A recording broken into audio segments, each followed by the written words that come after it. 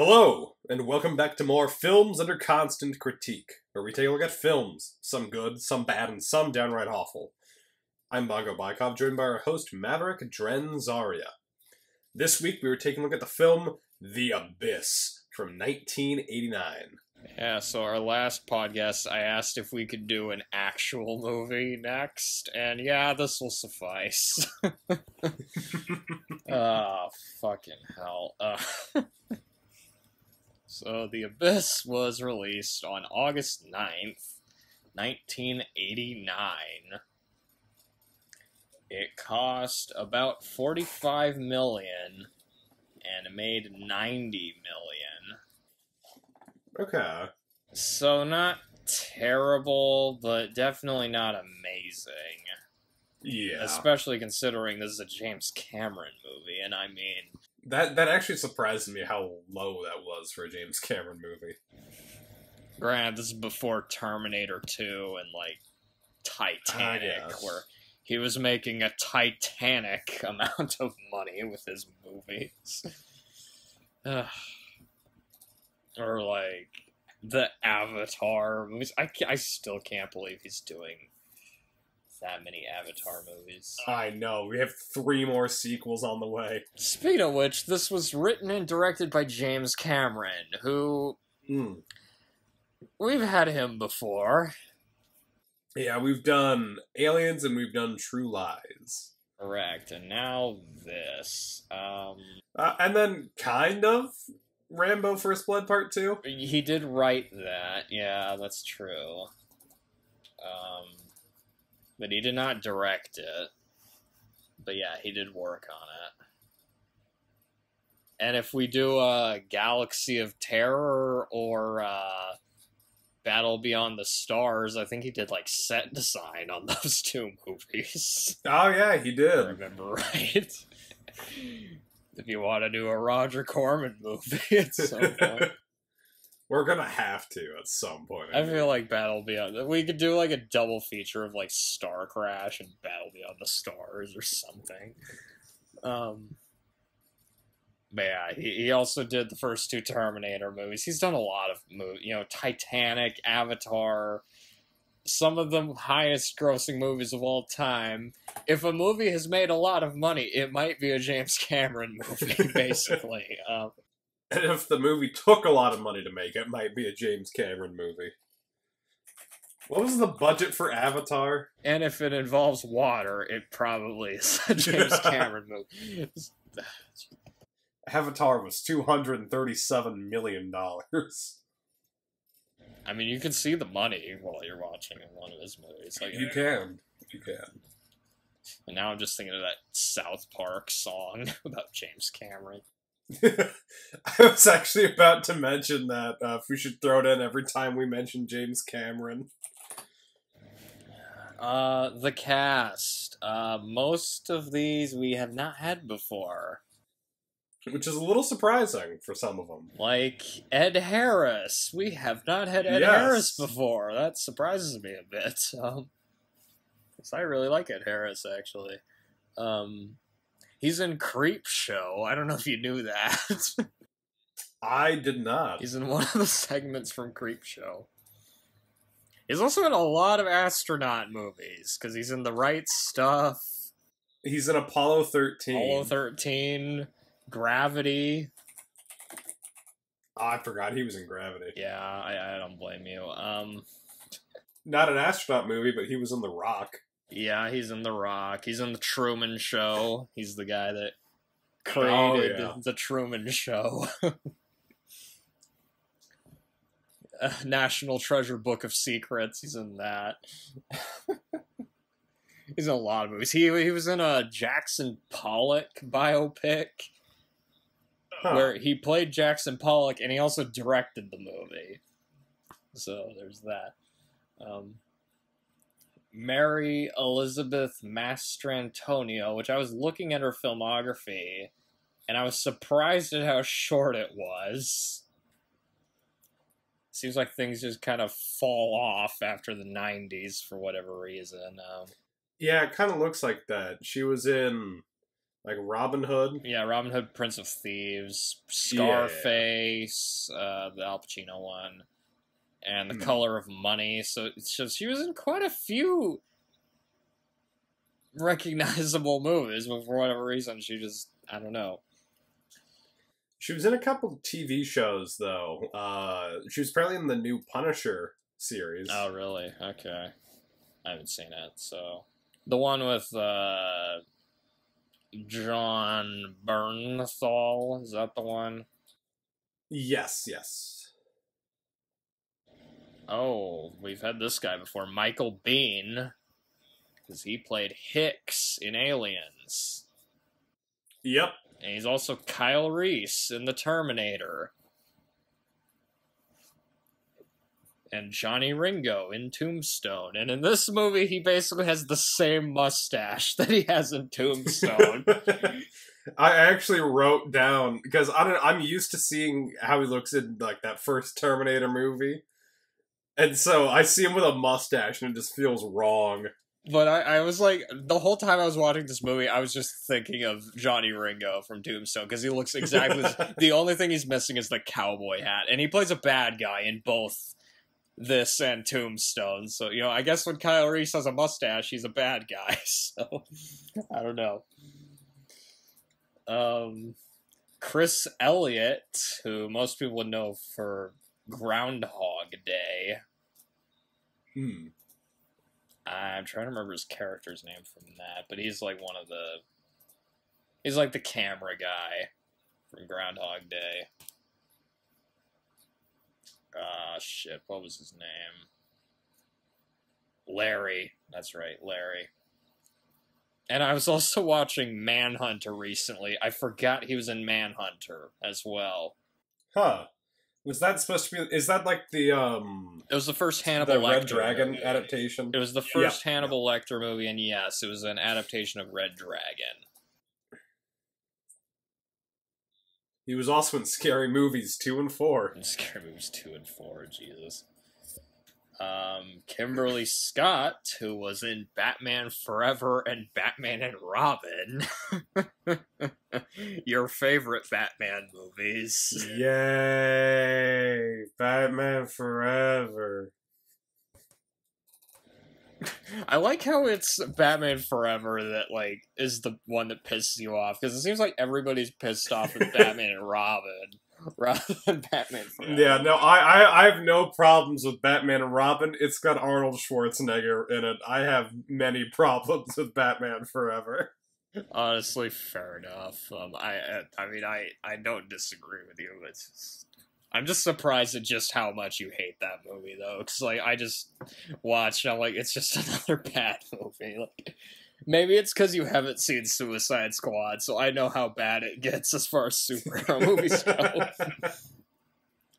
Oh, this is another name you might know. Dick Warlock. Dick Warlock's in the movie? Yeah. I was looking at Wikipedia earlier, and that name caught my eye. Although, it said he was credited as Richard Warlock on this one. But I checked to make sure it was the same guy. But Dick Warlock played Michael Myers in Halloween 2. He was also in Halloween 3, Season of the Witch. Had an uncredited role in Spider-Man as Man on Roof. Oh, Also do a lot of stunts on a lot of movies, I noticed. Including there were... If you look at the filmography, half of it's just stunt including work. some we've done, if I remember right. Because The Thing is listed on there, and Escape from New York. As well as a bunch of other ones that we'll probably end up doing. If we do a Soylent Green podcast, apparently he did stunts on that. If we do a Rocketeer podcast, he did stunts on that. We're doing The Running Man eventually, and guess what? He did the stunts for that. He did stunts for Blazing Saddles and Jaws. And Spaceballs, apparently. Huh. And Commando, as well as Commando. We'll probably do a Commando podcast. I'm not going to promise that, but it might happen. I feel it's on the table. I feel like it would make a good podcast. And then if we don't do that on the podcast, I could like say, remember how I promised I was going to do Commando on this podcast? I lied. Oh, the music was done by Alan Silvestri, and we haven't had him since the Super Mario Brothers movie. Are you serious? Yeah, I didn't know it was the same guy. But his filmography is like really extensive. I just didn't know it was the Mario guy. Because he did the music for Back to the Future. I mean, that's kind of a big deal, right? Who Framed Roger Rabbit, Forrest Gump, Castaway. If Robert Zemeckis did it, he probably did the music for it. Predator, this, bunch of other stuff that I'm not going to read all of it off.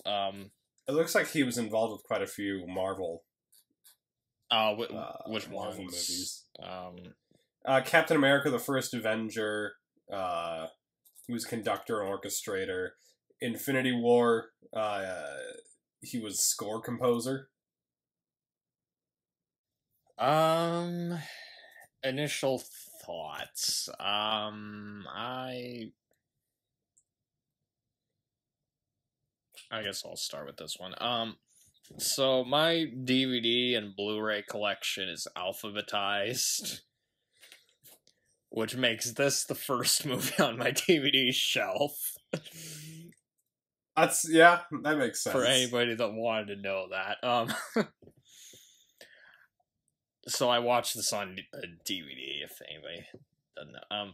I kind of wish I watched this in Blu-ray quality, though. I bet it looks amazing in, like, 1080p, you know.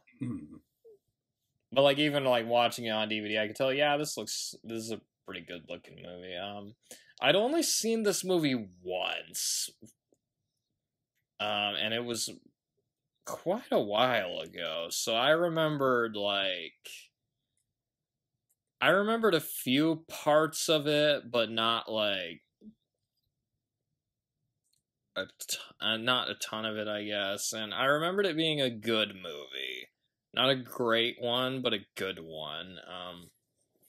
And it's become very obvious since this movie that James Cameron loves movies that take place in water. Any chance he gets, he'll go under the ocean to make another movie. Because, you know, you got Titanic, you got Way of Water. He did a bunch of documentaries about, like, you know, where he went underwater and shit. I guess he just made this movie and that got him obsessed with submersibles or something. I don't know. So rewatching this, I still think it's a pretty good movie. It's not his best work, but then again, it is kind of hard to compete with stuff like Aliens or Terminator 2, you know. That's a pretty heady competition right there, you know. And like, but I think it deserves a little more attention because it's a decent movie for what it is. You know, it's just kind of sandwiched in between some of James Cameron's other, you know, more popular movies. So a lot of people don't remember it. And the fact it wasn't a huge box office success might also be why it's a little more obscure compared to the other ones, you know. But anyway. So, sort of like you, I'd only ever seen this movie once before. I think it was about like a year and a half ago that I would have watched it. We ended up when I watched it for the first time, I ended up streaming it at my parents' place, and they have this 4K TV. And you're right, it looks absolutely gorgeous when it's in 4K.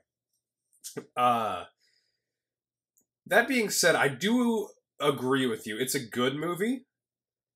I don't think I would put it near James Cameron's best movies. It's probably in the middle, I would say. Yeah. Because it's visually a very stunning movie. There's a lot of great character moments and a lot of great acting. But there's also a lot of walking around a submarine. It's a little slow, Yeah. And it is a very long movie. It is, I think, what, 2 hours, 20 minutes? Depending on Two and a which half hours, version something you like that. watch. Because, okay, that's another thing I should point out, since we're recording now.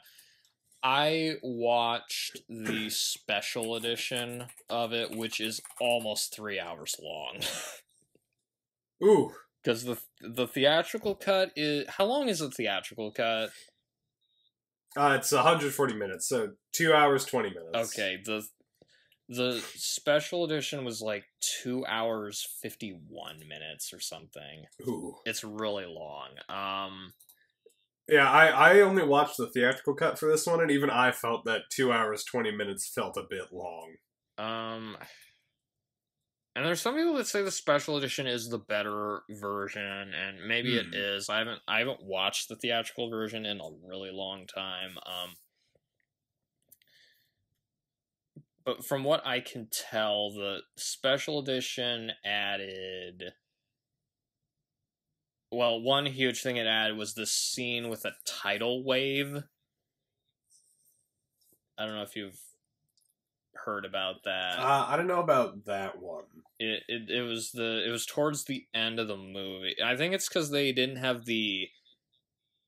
I think it's because when they were first doing the movie, they just didn't have enough money to do the special effects for that part or something. Oh, okay. Is what I heard. I don't know exactly, but they like... maybe I'll just talk about that when we get to that part of the movie. It also added more Cold War elements. There's like more talk about like nuclear war and stuff. But beyond those changes, I don't know what else was extended. Because honestly, it didn't seem that different from how I remembered it. Granted, it's been a while since I watched the theatrical cut. Really, the only thing I could tell was like it just felt like a longer movie than it was. So anyway,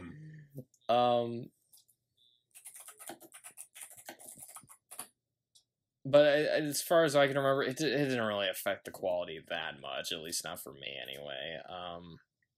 But who knows? Maybe the theatrical version isn't as good as I remembered. I don't know.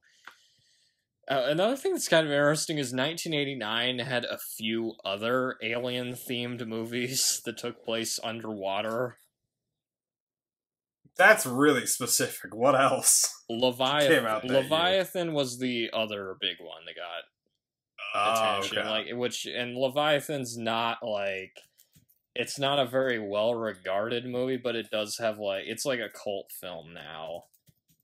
And I actually enjoy that movie, I'll be honest. It's not like amazing, but if you want like a kind of The Thing / Alien underwater, it's pretty entertaining, and it has a decent cast. Okay. It has a good cast. You got Peter Weller, Richard Crenna, Ernie Hudson, Daniel Stern. I mean, it has a good cast to it at the least. And it's directed by the same guy that did Rambo First Blood Part 2. Yeah. Ooh, okay, yeah, no, that's at least sounds like it could be fun at points, if not like very I said, good. it's a fun movie. It's not a great movie, but it's entertaining to watch. And then there were a few other ones. There's this one called Deep Star 6. I feel like I've heard of that one. Which is not a good movie. Miguel Ferrer is in it. I fucking love that guy! Oh, so wait. That means two of these... that means two of these movies have RoboCop connections. I don't remember much of Deep Star 6. Oh my god, wait, what? Apparently the Rent guy is in it as well. Like from Spider-Man? Yeah, the Rent guy from the Spider-Man movies. But yeah, I don't remember much of Deep Star 6. Aside from it was just not... It wasn't as good as... Obviously, it wasn't as good as The Abyss. Definitely wasn't as good as Leviathan. Yeah. And all three of those movies came out in 1989. And then there were a few other ones. There was The Rift, which came out in 1990.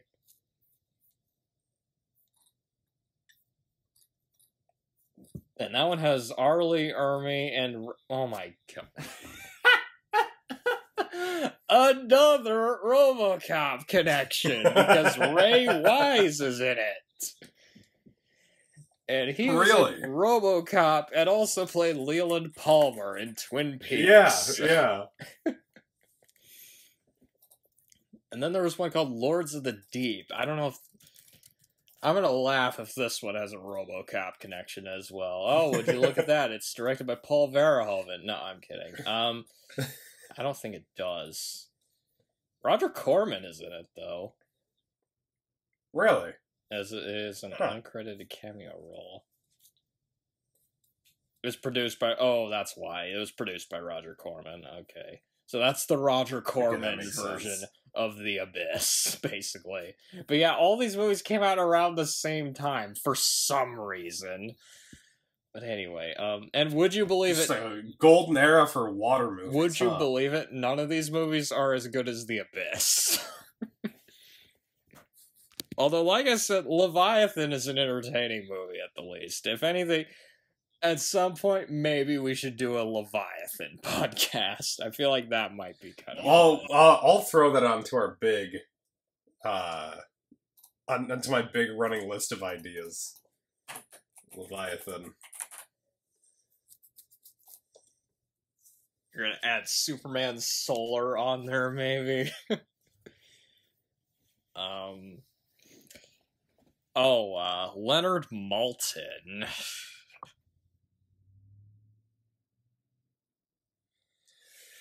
Ooh, I'm gonna guess that he liked this movie. I'm gonna guess that he gave it a 3.5. 3.5? So you think it's better than Batman Forever?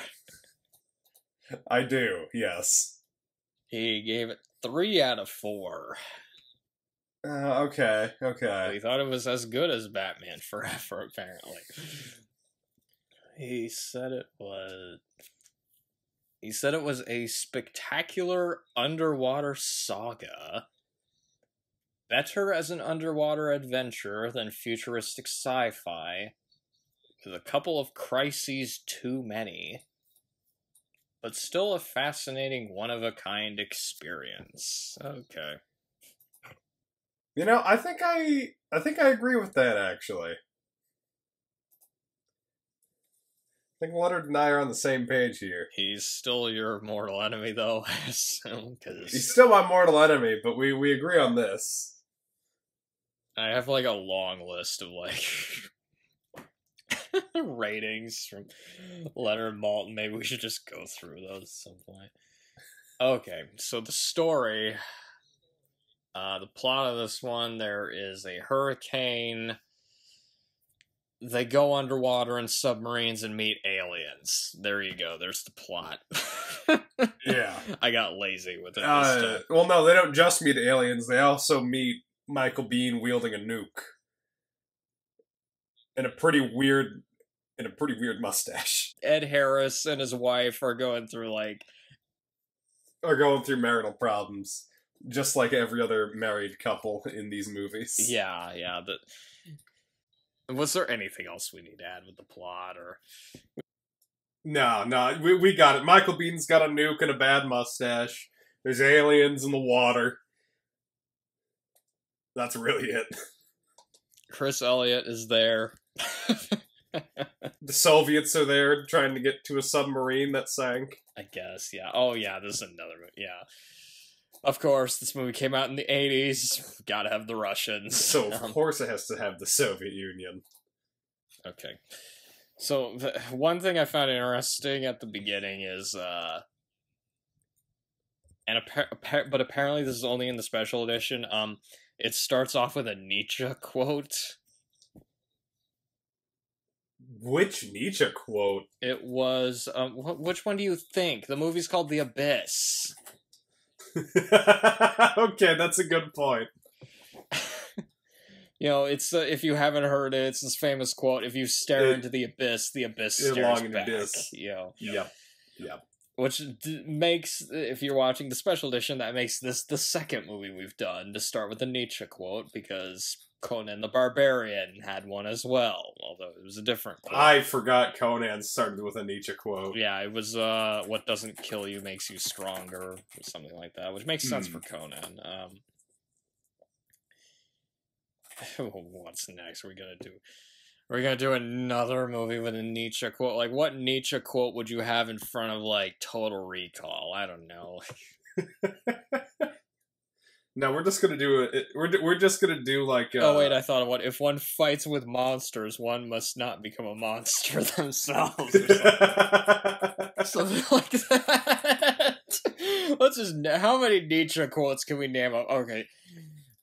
Maybe that's what we need to do. Go to each movie and find a Nietzsche quote to summarize the movie. Oh,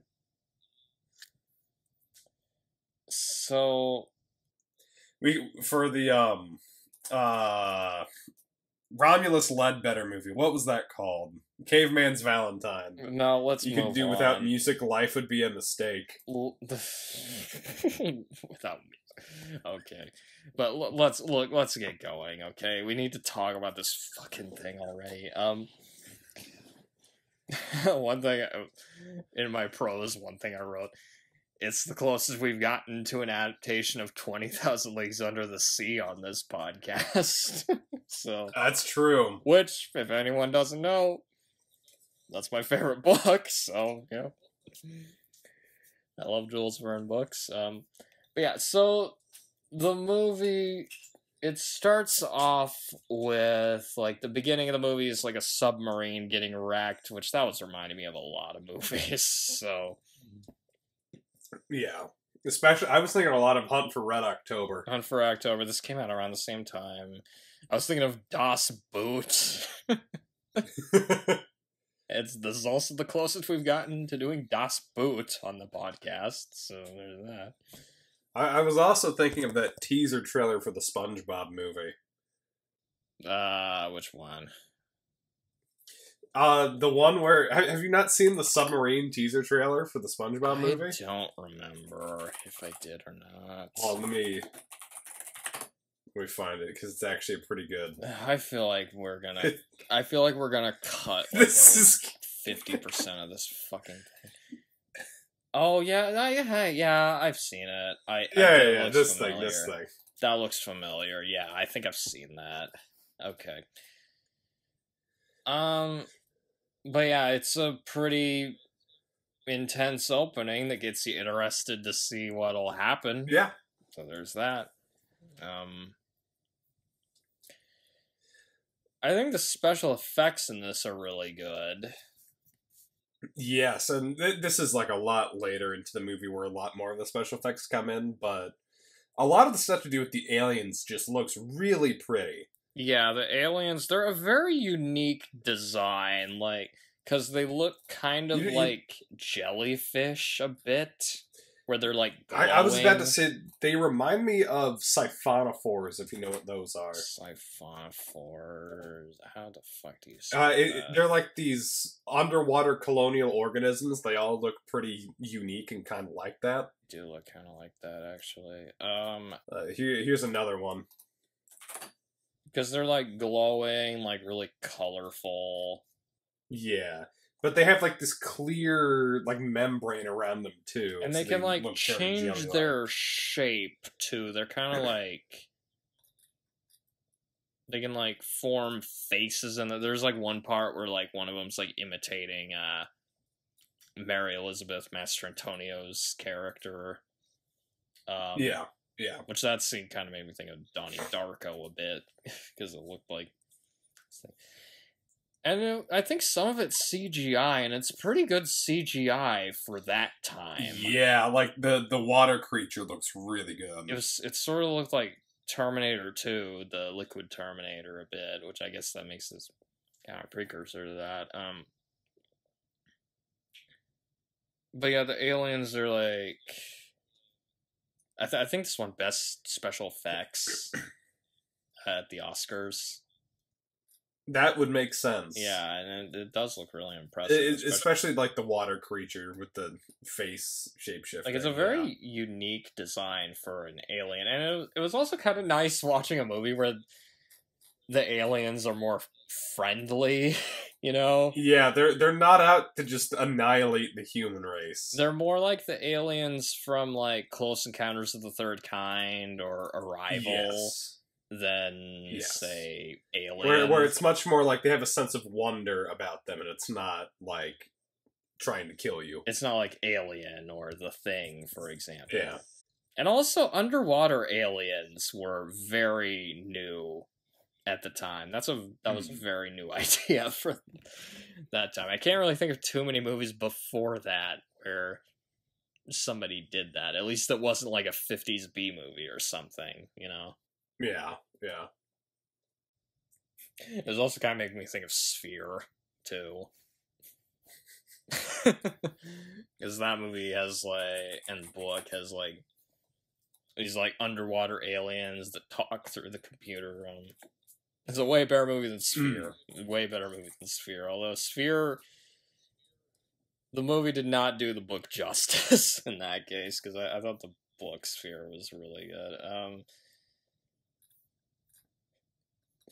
There was one line that kind of made me laugh where a guy says, this place is starting to look like my apartment. There were a couple good lines. If that's the case, I'm a little afraid to see what his apartment looks like. Yeah, there were a few lines. I don't know how many I wrote down. I wrote down one. Where is it? Why can't I find it? It seemed like they were. It kind of just seemed like James Cameron dialogue. You know, when you watch a James Cameron it really movie, did. It felt like quips that would have been like Aliens or something. Yeah, I kind of did. Which makes me really wish Bill Paxton was in this. Yes. Because I feel like he would have been great for the guy that had the rat. I feel like that's who. Yeah. I'll get to that when we get to, like, cons, though, but, you know. Yeah. But it was kind of weird, because Bill Paxton is in, like, almost every James Cameron movie.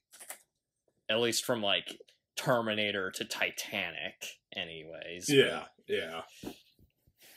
I think the only exceptions would be, like, this and I think just this, actually, now that I think about it. He's in all the... And Terminator 2. He's not in Terminator 2. Those are the only two James Cameron movies from Terminator to Titanic that he's not in. But anyway. Although, speaking of who is in this, I thought that Ed Harris was really good in this. I feel like the main cast, like Ed Harris, Mary Elizabeth Mastrantonio. Yeah, Mastrantonio. Mary Elizabeth Mastrantonio and Michael Biehn were all very strong. They were good, yeah. Especially Ed Harris. Like, Ed Harris, I've always thought he was a really good actor that deserved more attention. Because, like, everything I see him in, he's always really good. You know? Like, it seems like he's in a lot of movies where, like, people are just in a rough situation and he tries to motivate them, you know? You know, especially Apollo 13. Yeah, that's a good example of that. Like, if I'm going through a crisis, I want Ed Harris there to be given, like, inspirational speeches and shit. You know? You need an Ed Harris cheerleader in your life. You know?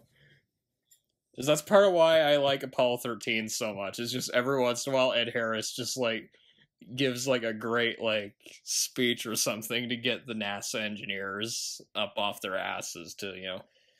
Let's work the problem, people. Let's not make things worse by guessing. And he does a good job in this movie, too, at, like, just selling, like, the more intense moments and also just that sense of wonder that you get from the aliens, too. He's really good at, like, the more emotional scenes, like, when he's trying to, like, revive Mary Mastrantonio's character. Yeah, that was a good scene. Or when they're having the argument as to who's going to get the suit when they leave, like, the small submersible. Yeah. Like, he's good at playing angry in a lot of movies, too. Yes.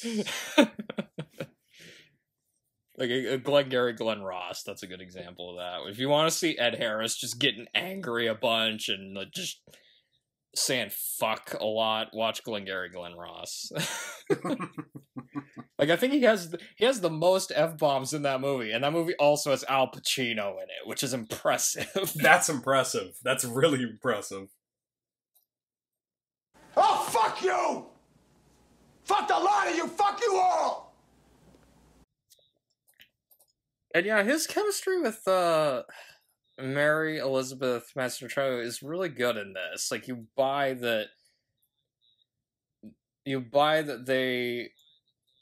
they're married. Okay, they're married and they're going through a really rough patch in their relationship. I wasn't sure if they were like separated or what at first, but at the very least they're estranged. Yeah. You get that, yeah, and it definitely comes across in like the scenes between them. You know, they're arguing a lot, but then just over the course of the movie, they slowly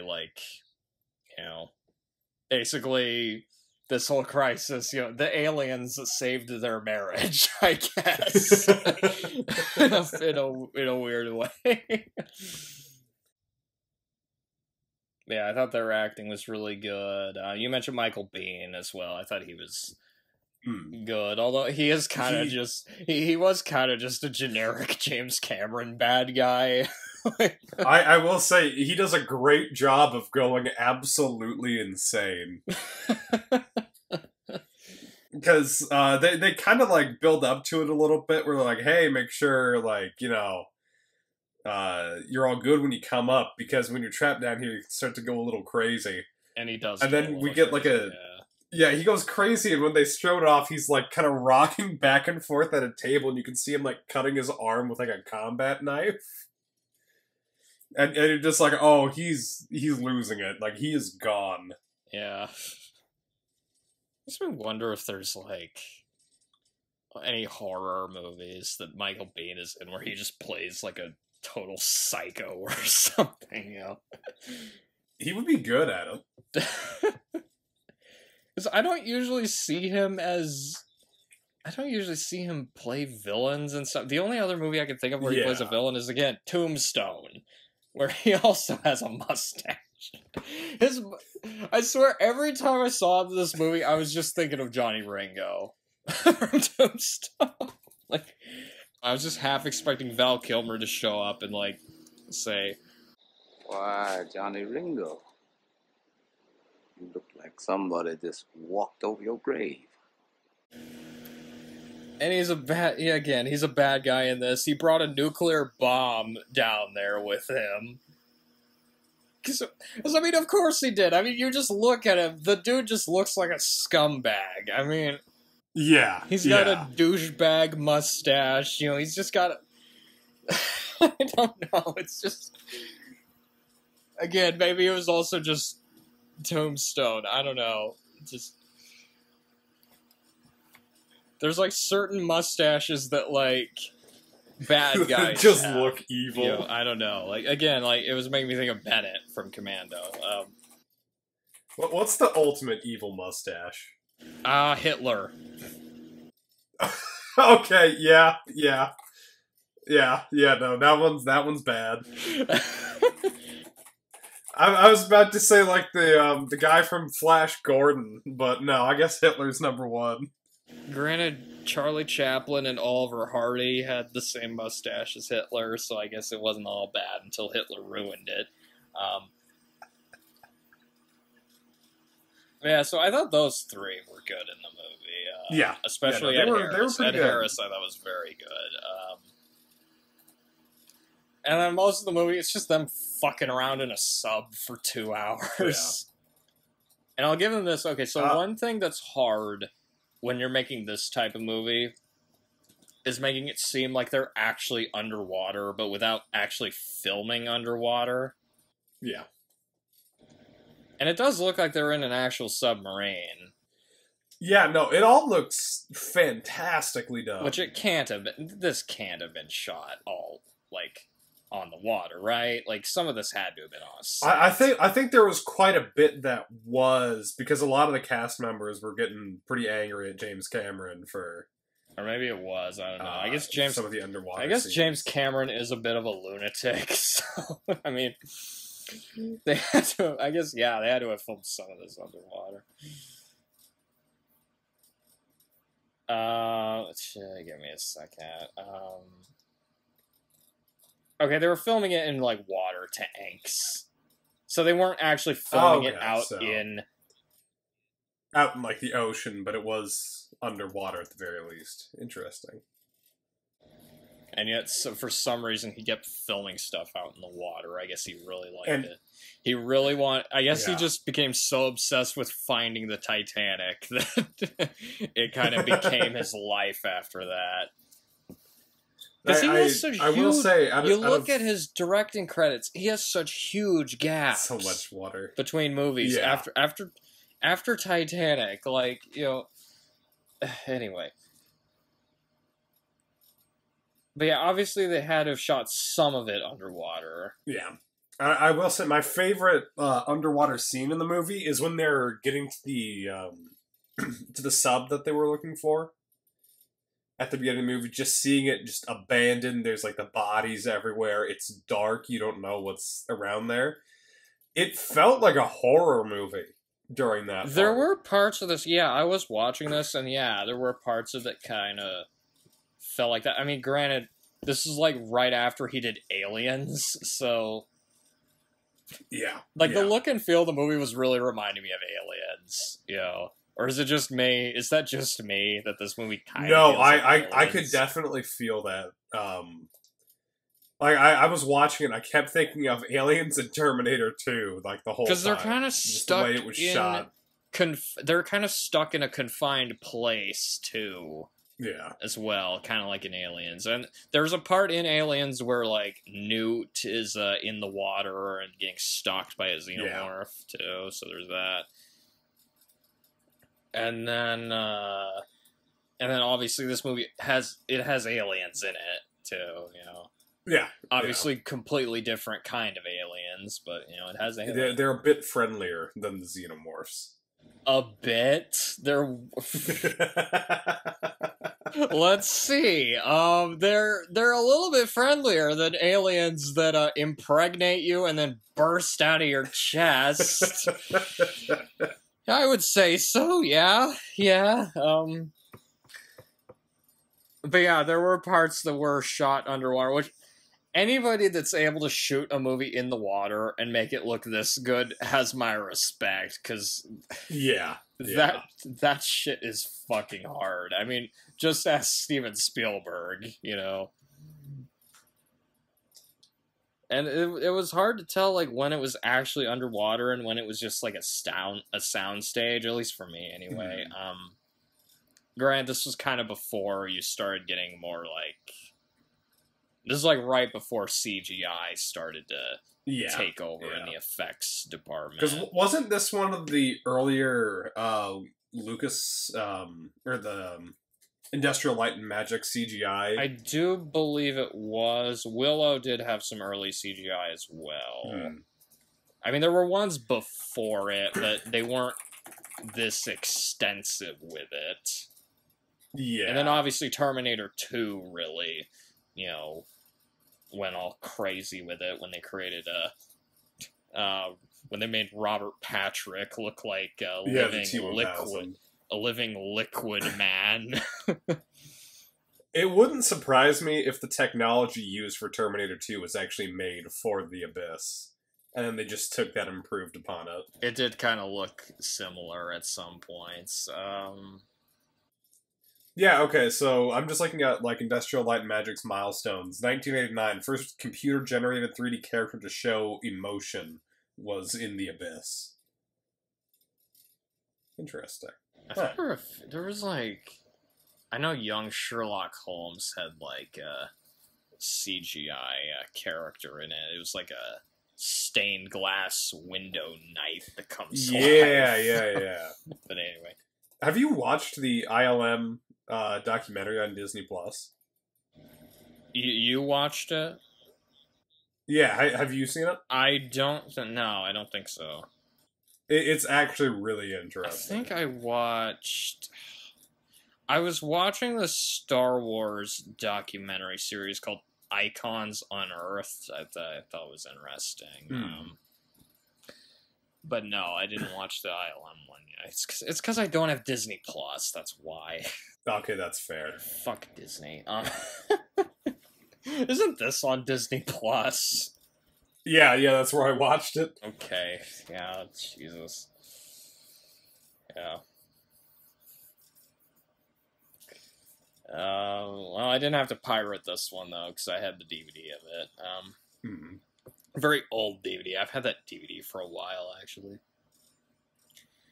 The camera work I thought was really good. Yeah. A lot of long shots, I noticed, during this. Which is really novel, especially in a time where it seems like a lot of directors are afraid to do that now. Yeah. So it was kind of nice having a movie where things were kind of just given room to breathe, you know? Which maybe that's why the movie's so long, but anyway. I will say there's not a whole lot of, like, action scenes, per se. There's only, like, a couple, but they're all pretty good. Like, I really like the scene where Ed Harris is trying to sneak up on Michael Biehn. And he's got, like, the pipe in his hand. Like, that was actually, like, really tense, I feel. The one the part I would always remember was Michael Bihn's submersible crashing. That was intense. For some reason, even though it'd been a while since I'd seen this movie, I could kind of remember, Michael Biehn, like, dies because his submersible crashes in, like, a trench or something. Yeah, it crashes and then it implodes a bit. One of the scenes that I remembered from this movie, even though I hadn't seen it in a while, was this part with the rat. Oh, you mean in, like, the breathable water? Yeah, they put it in that, like, pink liquid that it like, kind of looks like Jell-O or something, and apparently you could breathe underwater when you have that liquid on it, and it comes in handy later when Ed Harris uses it. And I will say that is a real thing, that breathable liquid stuff. Oh, really? I didn't know that, huh? Yeah. It's apparently really uncomfortable because you're breathing in liquid, but... I wonder if James Cameron himself invented it. Listen, I need this for my movie. We gotta make it real. Talked about Michael Biehn. The music I thought was pretty good. Yeah, it worked. It's an Alan Silvestri score. Again, it kind of... has that... It kind of reminded me of the scores from other James Cameron movies, which I feel like that guy probably did do music for other James Cameron movies. Or was that James Horner? I guess James Horner was usually the guy doing the score for his movies, but anyway. I still can't believe it's the same guy that did Super Mario Brothers. Yeah, no, that's insane. The live-action one. The one that barely feels like Mario. And yet their names are Mario and Luigi Mario. And Luigi Mario. It's ridiculous. I was also kind of thinking of Deep Blue Sea during some parts of this movie. I mean, kind of, just because it's, like, underwater. It was mainly just the stuff where, when the submarine was getting flooded, it was kind of making me think of that part in Deep Blue Sea. When they're, like, running from the water, because it's, like, flooding, you know. Yeah, I can see that. We talked about the aliens. They call the aliens non-terrestrial intelligence, NTIs. Oh yeah, NTIs. Or UFOs, underwater flying objects. If they're underwater, it really wouldn't be flying. Sorry, I just have to nitpick that real quick from the movie. They're flying in the same way that, like, a manta ray flies, I guess. Yeah. Swimming. It's called swimming. Swimming. Well, they look like they're flying because they're, like, flapping, you know? Anyway. I wonder, do these alien manta rays sing Let's Name the Zones? Oh, jeez. I'm surprised there aren't more Finding Nemo references during this. But anyway. Dude, it's been so long since I've watched that movie. I used to watch that movie a lot as a kid. Like, whenever I went to my grandparents' house, that was one of those movies that was just always on rotation. That and, like, Aladdin. I watched Aladdin so much as a kid. Well, fuck, where were we? Alright, the aliens in this. Again, they kind of felt like just, Close Encounters aliens, or like, Yeah, very, very, like, friendly and like helpful. Spielberg. At the end of the movie, at least Spielberg aliens, basically. Yes. Very Spielberg. So, aliens. Which is weird, so I know this James is one Cameron. James Cameron made this, not Spielberg. Yeah. So I know this is one of the differences between the theatrical cut and the special edition. Was like sort of the aliens and their goals at the end of the movie. Because in the theatrical cut, they kind of just save everyone for no reason and then leave. Okay, so that's actually a good point. Okay. Yeah, I was going to mention that. So Ed Harris, he gets saved by an alien that looks like a manta ray, and then he goes to this underwater alien city, which all looks really cool. I loved the look of this underwater city. It was, it's almost like Atlantis or something, But it's like glowing. It's like glowing like the glowing aliens in this. And apparently the aliens, they've just been watching TV this whole time. Like, is Chance the Gardener an alien or something? But yeah, so the aliens, basically, they've been watching humanity for a while. This is in the special edition. And they're, like, worried about nuclear war, basically. They're worried that humanity will destroy themselves. Again, there's a lot of, like, sci-fi movies like that. If you've seen, like, Day the Earth Stood Still, or, like, hell, even Plan 9 from Outer Space kind of did this, where you have, like, aliens who are, like, saying, you humans need to stop, like, being at war with each other, that shit. Although, I'll give them credit, it's not done in a preachy way in this movie. That's good to hear. Because I feel like one of the things missing from the theatrical version was a reason for the aliens to be there. So I guess the special edition is better than the theatrical version in that sense, because it gives them more of a motive for... Yeah. And it shows that, like, the aliens, they're maybe not as benevolent as they seem, because what happens is they're going to unleash a tidal wave. And that's where you see the tidal wave, like, raising up just all over the world. You got, like, crowds of people watching it. But then they stop the tidal wave. Kind of like Moses parting the Red Sea or something like that. And then, they let Ed Harris go, But yeah, it was kind of... Yeah, I kind of forgot that, none of that is in the theatrical version, because you're not really given any reason for the aliens to, care about humans, Basically here it's like, it's like they're the concerned parents worried about their kids misbehaving, I guess.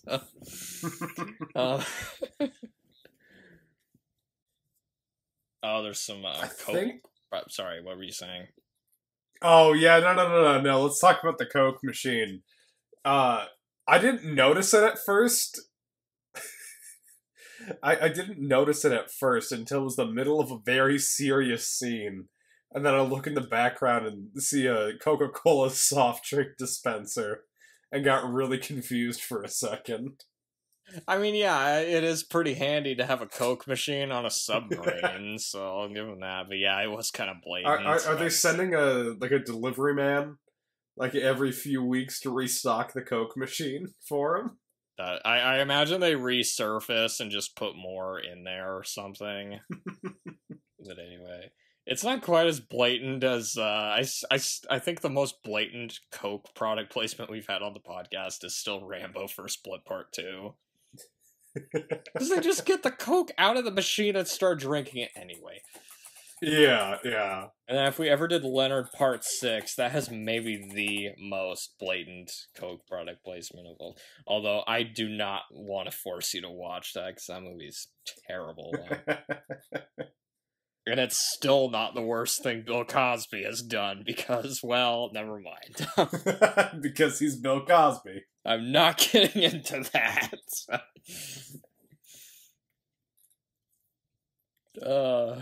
Congratulations, Leonard Part 6. You're not the worst thing Bill Cosby has done anymore. Oh, one thing I was going to mention. So there's a character in this named Jammer, I noticed. And this is not the only movie we've done on the podcast with a character named Jammer.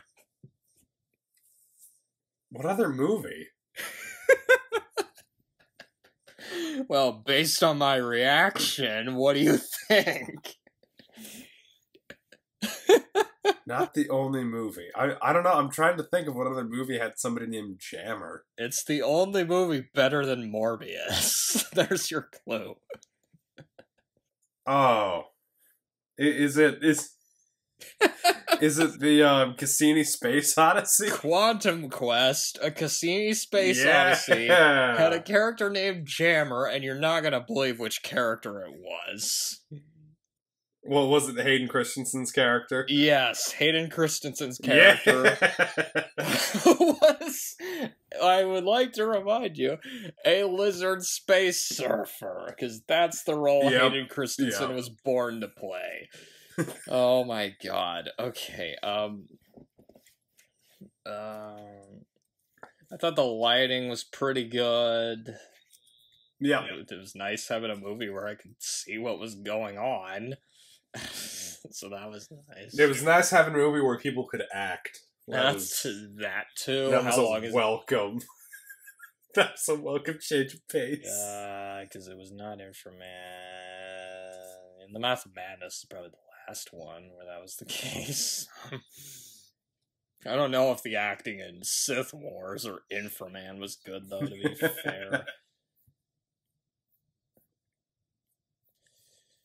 There's a pretty good fight scene between Ed Harris and Michael Biehn. Yeah. Because they just get all wet and, like, bloody. Like, it's nice having a fight scene where it actually looks like they're getting all roughed up, you know? Yeah. And their submarine fight at the end of the movie, towards the end of the movie, I should say, is also pretty good. Yeah, that part was good. It's a PG-13 movie, but I mean it doesn't feel too tame. Because I mean, since it's PG-13, you get one F-bomb, and there's one in this movie. When Ed Harris shouts "fuck logic." Oh, you also briefly see breasts at one point in this. I forgot about that. Oh yeah, isn't it when they're trying to do CPR on Mary Elizabeth Mastrantonio? You can just barely see it, but yeah, they got away with it. Yeah. I guess you don't see nipples very clearly, so it's... Yeah, it's like the side view, pretty much. Because James Cameron likes his nudity, I guess. Does he? I don't know if that's... I can't really think of it. Well, Titanic. I guess Titanic, there's that one scene.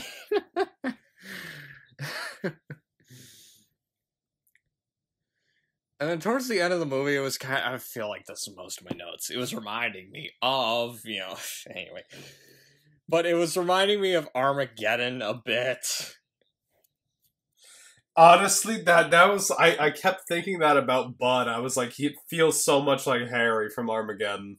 And also just like, you got people in control rooms talking to people in suits with helmets. And they're like trying to stop a disaster. It just, again, you kind of see some Armageddon in there. Obviously, this was before. I asked this question when we watched the two Thing movies, but I have to ask it here too. If the characters from The Abyss and from Armageddon were to switch places, do you think they would have worked? Well, let's see. In The Abyss, they are... What's their job in the Abyss? Like, they're just scientists, right? I think there's a couple scientists. I don't remember exactly what they're doing. It's like just it's like an underwater drilling platform, I guess. So I guess technically they're oil drillers. Okay. That actually might have worked better than Armageddon, because in Armageddon, they're just oil drillers. Yeah. They were trained to be astronauts.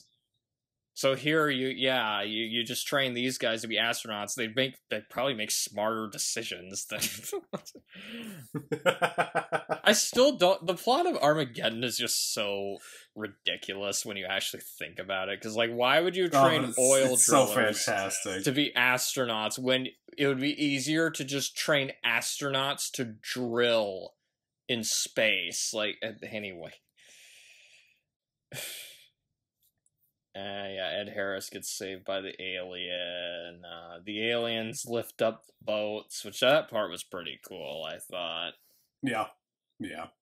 Really good set design, or I think it was a miniature during that part. Whatever it was, Yeah.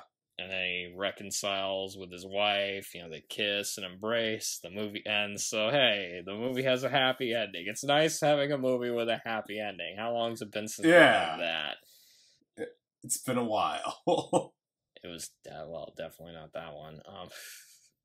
I mean, I guess 2020 Texas Gladiators, it had a happy ending for the characters in the movie, but not for the people watching the movie. Yeah. Anyway. But it seems like a lot of the other movies we were doing, it was just doom and gloom. Like, you look at those John Carpenter movies we did, like, the Wild... And they all end with, like, the world ending, pretty much. Well, except Prince of Darkness, it's kind of... Yeah, but Prince of Darkness ends with another, like, foretelling of the end of the world. Prince of Darkness has a confusing ending. It's kind of like, I don't know. And the thing is kind of ambiguous. What happens, but then in the Mouth of Madness, that one, it's just like, you're all fucked. The world ends for sure. Sutter Kane is in control of like everything. Okay. Was there anything else you wanted to add before getting to I think we're good to move on to cons now. Cons, okay. I have a few things. Okay, this movie is too long. Yeah, I would say so. That's a problem with a lot of later James Cameron movies, now that I think about it, because True Lies was too long. Titanic maybe is too long. It's been a while since I've seen it. Granted, part of why I haven't seen it in a while is because it's 3 fucking hours. Avatar is too long, for sure. He just really wanted to just start making, like, borderline 3-hour movies, didn't he? Yeah. But I think that wouldn't have been as much of a problem for me. I think it's just if the characters had a little bit more development to them. Because really, I thought the characters in this were a bit thin. The only 3 that stood out to me were the ones played by Ed Harris, Mary Elizabeth Mastrantonio, and Michael Biehn. Yeah. And then Michael Biehn dies, so he doesn't really have a character arc. Like, the only people in this movie with character arcs are the 2 main characters. That's it. Everybody else is just kind of there. Because usually what happens in a James Cameron movie is, like, everybody fucking dies, so... It seems like that, right? I mean, because most of the characters in Aliens die, a bunch of characters in Terminator 2 die, in True Lies, a bunch of people die. Fucking Titanic, everybody fucking dies, except for Kate Winslet, Anyway, sorry, what were you saying? I will say, we mentioned Leonard Maltin's review earlier, and he said that there feels like there's just one too many things stacked on top of each other when it comes to the plot, and I think I agree with him. Yeah, a bit. Because the stakes and, like, what's happening, it's a bit all over the place. A bunch of people are sent down to find a submarine that sank before the Soviets get to it, but now they're trapped underwater during a hurricane, and a highly trained and deadly military man is going crazy that has access to a nuke, and there's aliens outside. Yeah, it's kind of all over the place. It's a bit much, yeah. And maybe part of it is you watch the theatrical version, and I Yeah. felt like it was a little more. It was a little more focused in the special edition, at least from what I remember. Although I still felt it was too long. Like, it was like, the version I watched was almost 3 hours. I'm like, why does this movie need to be 3 fucking hours? And it's just kind of it's a little too slow paced. It's a lot of just wandering around the submarine, which, again, if the characters had a little more to them, that wouldn't be as much of a problem. But that's, again, that's kind of one of my problems with Avatar. You know, Avatar, I'm not a huge fan of Avatar just because it's so fucking long and you barely get any character development. And I will say, another, like, comparison point, this sounds like it was something that was fixed with the special edition, but the theatrical cut, the aliens feel shoehorned in. Yeah, it makes more sense for them to be there in the special edition. Because they just kind of show up in the theatrical cut and then just save Ed Harris for some reason. Because it does feel like, when you watch it, it does feel like it is 2 different movies. Like, one is like a underwater exploration movie, and the other is Michael Biehn has a nuke and he's coming for you. Well, that and Aliens, you know, Close Encounters of the Third Kind. Yeah, it was a little bit too. Yeah, maybe there was a little too. There's a little too much going on, a little too little going on at some points. Another thing I was gonna mention: not enough water. Really, not enough water. No jar of dirt. I will say this movie is very blue.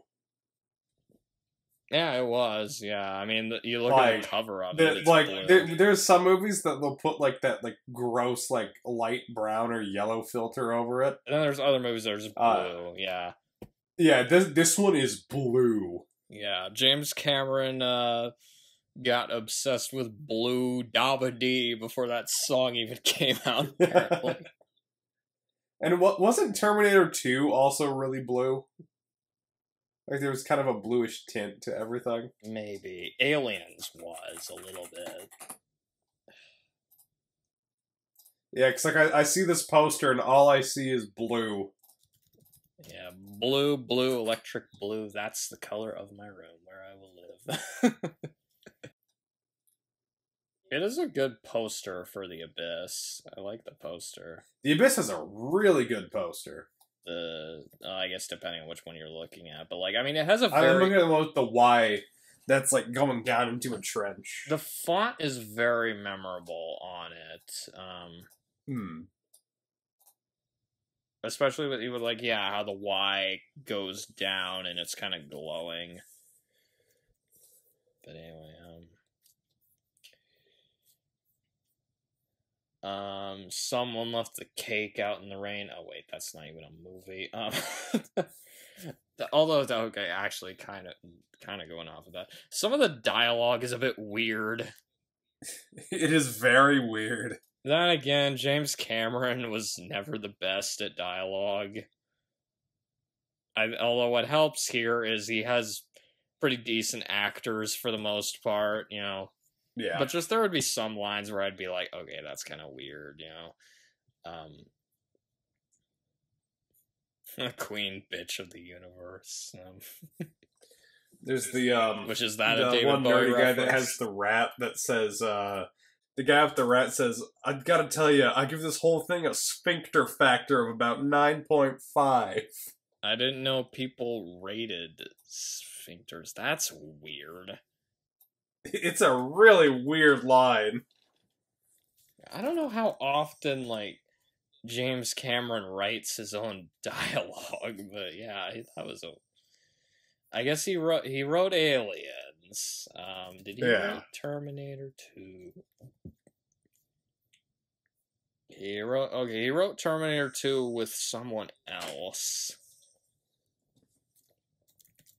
And then True Lies. I feel like True Lies had more than... he that one on his own, I guess.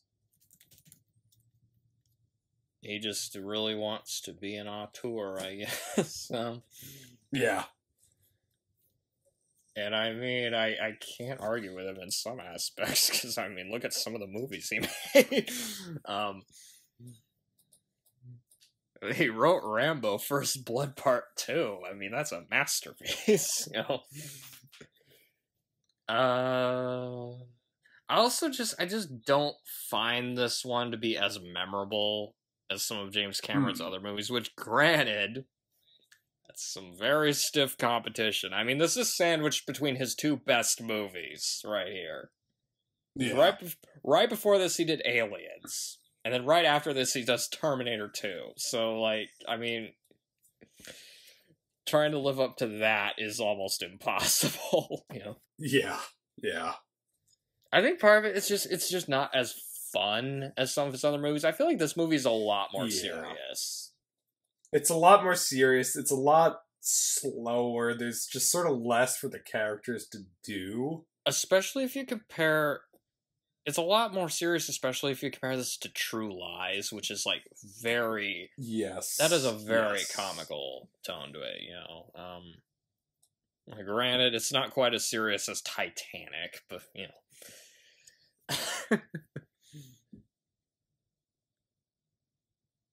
And then Avatar, I mean, how can you get any more serious than Avatar, which is like, what, Dances with Wolves in space? I mean, hey. Because I think just part of it was just the humor just didn't land in this one as well as it did in, say, Aliens, you know? Yeah. I think the humor worked better in Aliens. And hell, even Terminator 2, like, that's got a few funny parts that I like, you know? If not just because of, you know, the Terminator trying to learn how to be human in that one, you know? Chill out, dickwad. Hasta la vista, baby. But yeah, it's just, again, you know, James Cameron, he's made some movies I really, really enjoy, and then this one, it's good, but it's not, you know... It's not great. But yeah, actually, that's kind of getting into overall thoughts, unless you had anything else. Do you have anything else to add? I think I'm ready for overall thoughts. Okay, so overall thoughts, again, I like the movie, but like I said, it's not quite top tier James Cameron, so like, it's not Aliens, it's not Terminator 2, you know? But I would say it's about on the same level as, like, True Lies, or maybe Titanic. Again, it's been years since I've seen Titanic. I certainly like it more than Avatar, or Avatar Way of Water. I certainly like it more than those two, for sure. The Abyss. Good visuals. I think it's got an interesting premise. Decent cast. Especially Ed Harris. It's well directed. It's maybe a little too long, and, you know, could have used a bit of rewriting him. But yeah, it's pretty good. Basically, it's a James Cameron movie. You know, it has some of the best things about James Cameron, and also some of the things that, yeah, it shows even some talented filmmakers, they can have, you know, problems. Okay, you can go. Sorry. So, as for my overall thoughts, I agree with you on a lot of these points. It is a good movie, but I wouldn't call it a great movie. I think I would actually put it a little bit lower down than you. I think that True Lies is a much better, much more fun movie to watch than The Abyss. That being said, I still think it is a good movie. I think it's worth giving it a watch if you're into James Cameron movies. It is shot really well. The three main characters, I think, are really good. There's a lot of very emotional scenes, especially between Ed Harris and Mary Elizabeth Mastrantonio. Sorry. That's a very weird last name. I don't know. It's hard to pronounce when you just Where do you read it, have to be and you're not used from to it. to get a last name like, okay. Italy. That's where. Yeah, okay, her parents were Italian. Yeah, okay. Yeah. Anyway, it's a very beautiful movie. There's some well-acted parts. It stretches on for too long, in my opinion, though. But other than that, it is a good movie. That's a unique, we don't get too many unique alien designs nowadays, so this is kind of interesting, Yeah. And kind of also, it was a back when they would sometimes make movies where the aliens weren't trying to kill us, Well, they kind of do in the special edition, but anyway. So, yeah. What, do you want to do Terminator next or something? I mean... I wouldn't mind doing Terminator at some point, but... just the first two, though. Yeah. You don't want to watch Dark Future, or whatever the last one was? I thought it was called Dark Fate? Dark Fate, whatever it is. I don't give a shit. I haven't seen it. I don't want to. I guess Terminator... Because I don't like any of the Terminator sequels after the second one. Because I love Terminator 2, and just every movie after that just makes me depressed, Even Terminator 3 makes me depressed, because basically Terminator 3 is like, oh, the second one was pointless. And that's what all of them do. They're just like, oh yeah, the previous movie, that was pointless. Even, I heard, Dark Fate... Oh, my God, let's not even get into Dark Fate. I hate that movie, and I haven't even seen it. It's just from what little I've heard about it, I do not like what they did with that movie, but anyway. But we won't be doing any James Cameron movies for a while, but we are going to be doing some Arnold movies at some point. But next, we will be doing a two-part. I guess it's going to be 2 movies and a couple extras thrown in. It's a episode. A double feature, technically. Yep. Double feature with some reviews of trailers thrown in the middle? I guess, yeah. But yeah, so that's... Join us next time for Grindhouse. Grindhouse, yeah. That's going to be an interesting one. How the hell are we even going to review... Because we got to talk about all the fucking trailers. How many trailers are that? Wait. I think it's 4, 5. 5. Okay, that's not that many. One of them is the inspiration. Right, I forgot about that. That's where Machete came from. Or no, wait, sorry. I'm sorry. The Machete was in the Spy Kids movies, but yeah, Machete. Okay. It's kind of anyway. Oh my god, wait. Okay, we're gonna have to talk about that too. They have adapted. Yeah. Okay, what the hell? I wouldn't be surprised if somebody took some of these other movies. Okay, we'll have to talk about that when we get to it. Anyway, so yeah. Grindhouse, pull the string, roll the clip. Andy Griffith. Good night, you stupid idiot. Good night, you miserable slob.